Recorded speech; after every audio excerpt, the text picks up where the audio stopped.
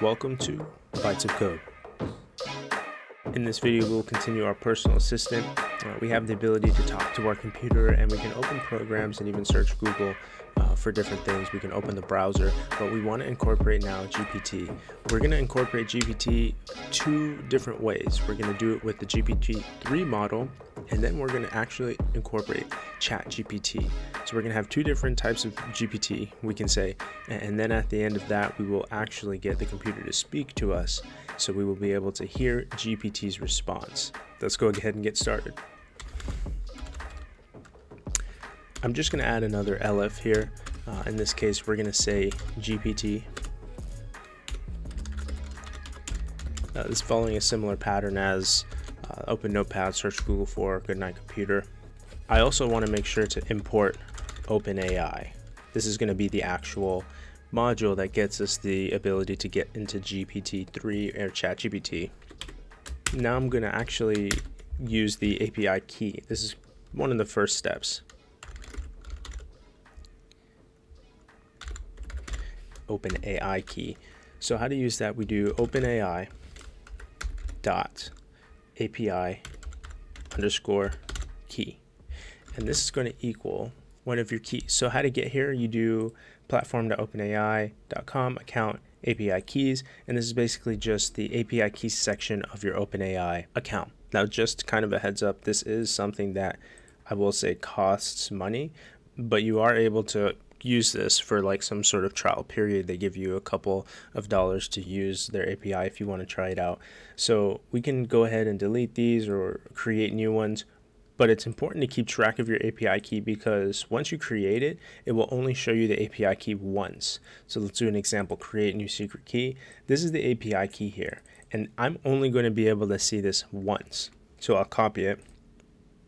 For example, if this is the API key that I'm using, I am not able to actually open this back up and see what the full key is. So it's important whenever you're using API key, in this case, that you kind of copy it and put it off to the side. Of course, you can create new keys and whatever, and you can delete new keys. So it's not really that dangerous if you forget the API key. You can just create a new one. Once we have that API key, we're just going to paste it right in here as a string. And then we're going to set up for GPT-3. Got GPT-3. So there are a couple different things we do here. We do model,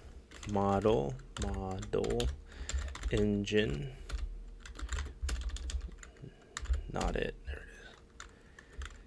is. In this case, we're going to do DaVinci, because this is working with GPT-3, not ChatGPT. Query is going to equal something similar that we did when we were using our search for Google. This is kind of splitting the string. We're going to split it at the GPT section, and we're going to take the last half of the string. If this is kind of a little bit new, please take a look at the other video, the previous one in the playlist, where we actually go into a little bit of detail on how this split is working. We're going to add a temperature. I feel like I get this spelled wrong pretty consistently, equals 0.7. This is kind of the default values, we can say. And max tokens 256. This is kind of how long the response is going to be, how the maximum of number of characters we want the response to be. So this is kind of the default setup for that engine.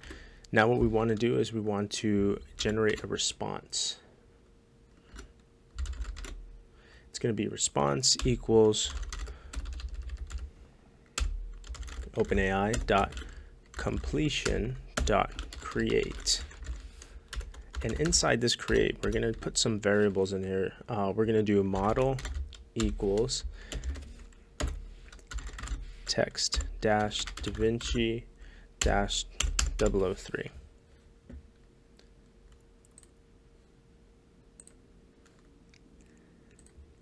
And that actually, the text DaVinci, that comes from right here. So you can play around with different types of models from OpenAI's GPT-3 section, but we're going to use this one, text DaVinci, since it's kind of just the base GPT-3 model.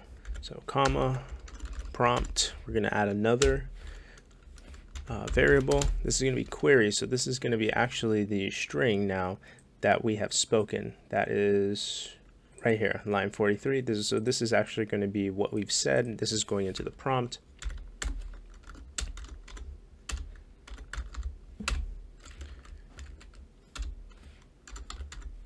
Temperature equals, we're going to do our temperature variable, and max tokens is going to equal our max tokens variable.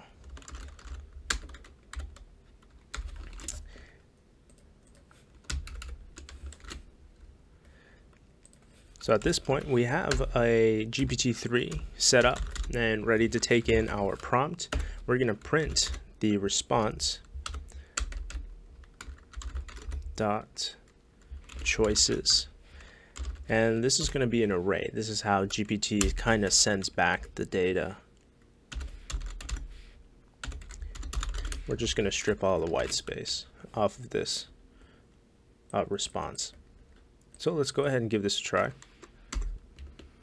GPT, tell me a fun fact. So we were able to accurately get that we said GPT, tell me a fun fact. So when it says GPT, we hook into this elif statement and we kind of break this string up to just say, tell me a fun fact. That is what we're actually going to send in this query, tell me a fun fact. And now we have a response. Let's go ahead and continue. Oh, this right here was not supposed to be string. Strip. GPT, tell me a fun fact. Okay, so now we were able in this time to get a response from GPT-3. So the longest recorded flight of a chicken is 13 seconds. So now let's go ahead and use ChatGPT. So what I want to do here is I want to actually see what the speech recognition grabs when I say ChatGPT. ChatGPT.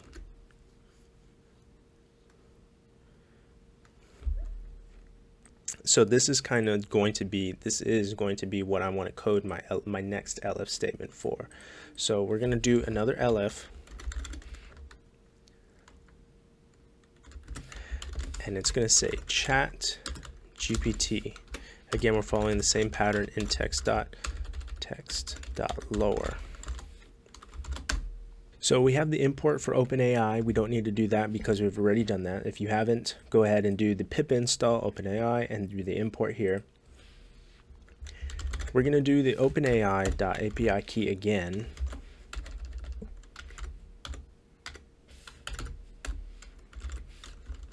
We're going to use the same API key.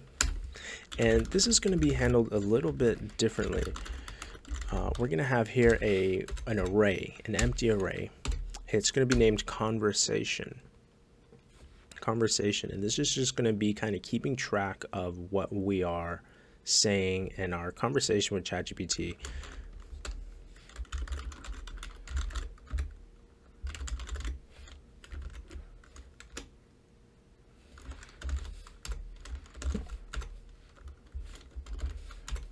So here's kind of the defaults of what we're putting in.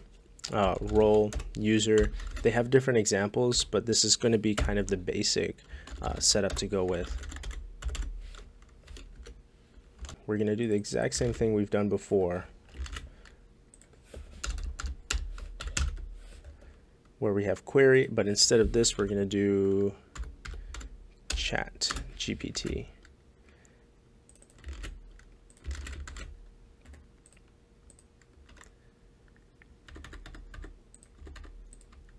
Now the actual response is going to be a response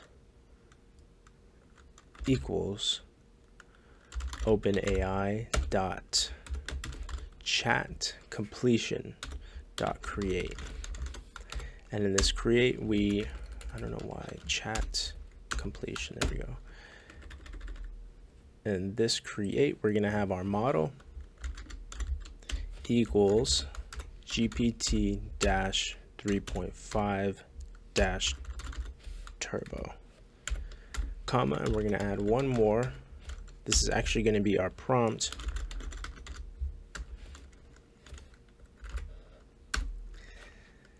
And with that, we're going to have a response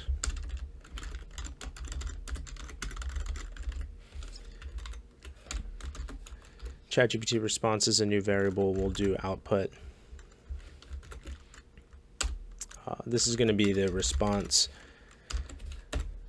variable. It's similar to the GPT-3. It's going to be kind of what we were looking for is going to be returned inside of an array.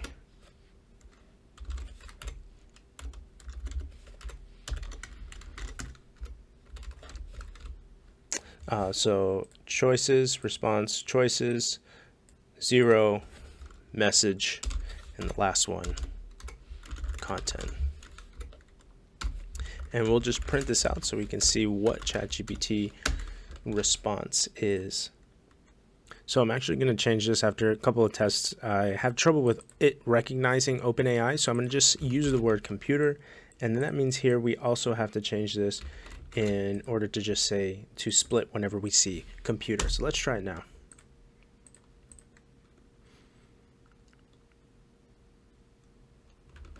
Computer, tell me a funny catchphrase.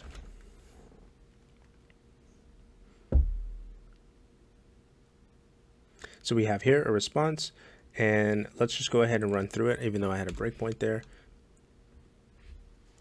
So we actually get a response from ChatGPT.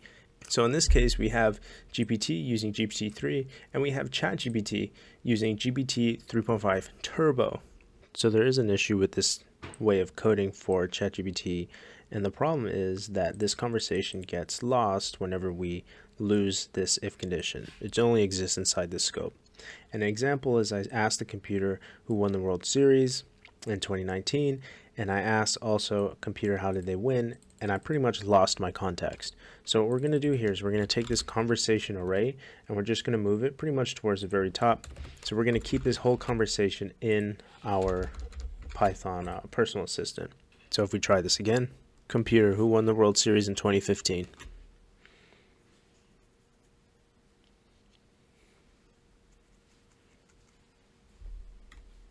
Computer, how did they win?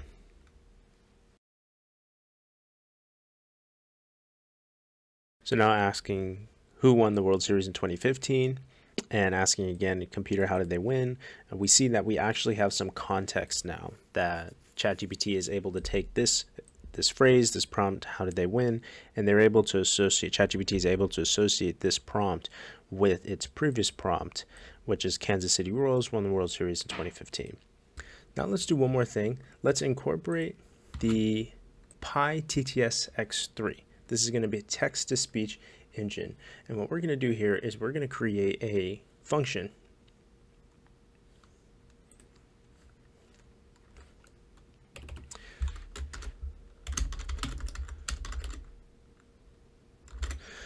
We're going to start with getting all the text-to-speech engine stuff initialized. So that's going to be a variable called engine.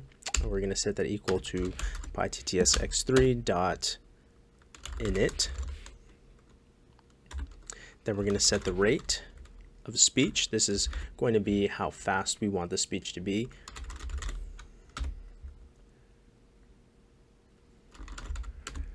So we would get the property first, rate, and then we would be able to set the property.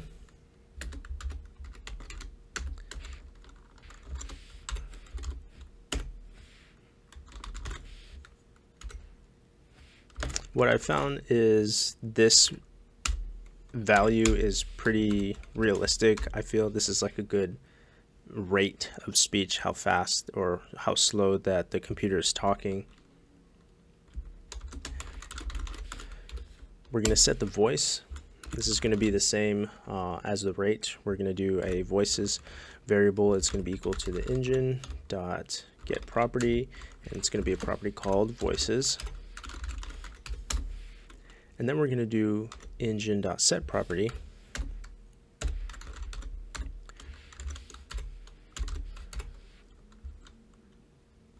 The voice property, we're going to set it to voices, and I thought this was just a normal voice.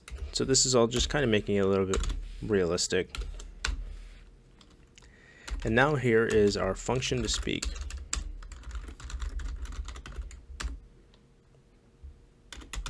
So we're just going to say speak, text, and that's the property that we take in. With that text, we do our engine.say, and we give it the text we want to speak, and we also are going to do engine run and wait, so that it kind of helps to stop like 20 different things from being said at once. So now we have our function speak. We're going to go all the way down here, and we're going to do a speak ChatGPT response. We're also going to do it here too. Let's do a speak. I don't know why I can't. There we go. Speak this response too. So let's go ahead and start with ChatGPT.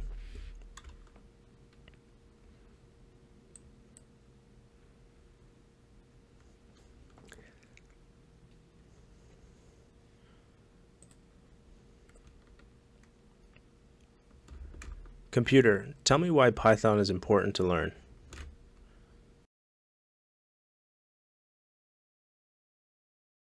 As an AI language model, it would provide you below points. 1. Easy to learn. Compared to other programming languages, Python is an easy language to learn. So we kind of get the idea. That one took a little bit longer, but we have a lot more response text from ChatGPT than previously.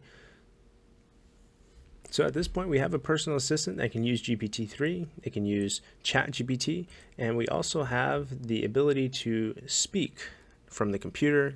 From a given text, it can speak, and we can hear our computer basically talking to us. You can use the same speak if you want, and you can say things like, in other different types of if statements, you can say opening notepad, and you can just use this wherever you want. This is your personal assistant. As long as you have used this speak function, you can just pass in any string to it. So we'll stop the video here. In our next video, we'll start to incorporate Spotify into our personal assistant, seeing how we can control Spotify with Python. But thank you guys so much for watching. If you have any comments or you're having trouble with any of this code, please leave a comment down in the comment section. If you enjoyed any part of this video, please drop a like. Please subscribe to keep track of this playlist, and I hope to see you at the next video.